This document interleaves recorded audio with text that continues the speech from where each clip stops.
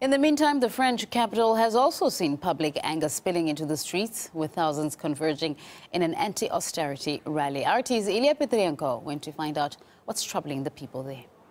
A whole spectrum of left-wing political forces have occupied an entire street in downtown Paris. There are definitely thousands of people here, and more people appear to be joining in. Almost everyone around me voted for President Francois Hollande 2 years ago, desperate for an alternative to what they saw as destructive liberal policies of then-President Nicolas Sarkozy. 2 years on, the people are out in the streets demanding an alternative again, because the austerity and budget cuts have gone nowhere, just as the dependence on decisions dictated by Brussels. These people say that they have been fooled and betrayed by the government they once helped into power.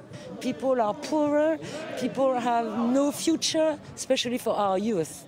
This is why we are here. These austerity policies consist in massive cuts in the social spending, huge tax breaks for big corporations, and that is precisely what Hollande promised not to do.